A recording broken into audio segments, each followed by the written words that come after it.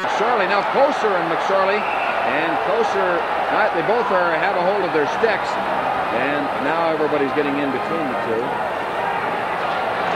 Now here's McSorley and Koser trying to get at each other. The linesmen are in between them again, and McSorley is trying to get his left hand free, but the linesman has a hold of him.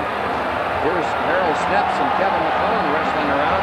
Now McSorley just lifted up one of the linesmen as he tried to get at Joey Koser. Snepsts and McClelland are threatening to go. Harold Snepsts doesn't want to really fight with Kevin McClelland. And now they're going to start going here in a minute.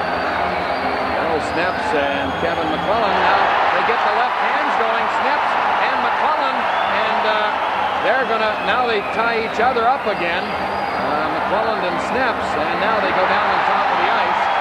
And this could be a pretty dangerous situation for a guy like Harold Snepsts fighting with Kevin McClelland, although Harold Snepsts is certainly capable of looking after himself.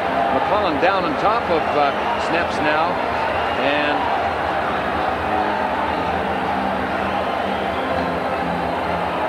now they better get somebody over there. He's liable to get hurt here as McClelland has Snepsts down on the ice and is just pinning him on the ice. They have Koser and McSorley to the respective benches. Now McClelland and Snepsts are getting back up, and I think this one is all over.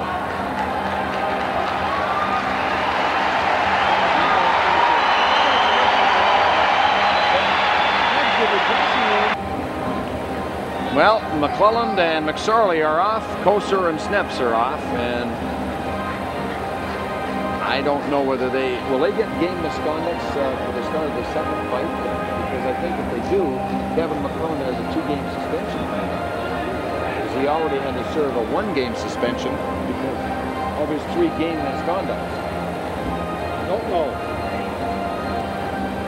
A minute and 53 to go in the hockey game.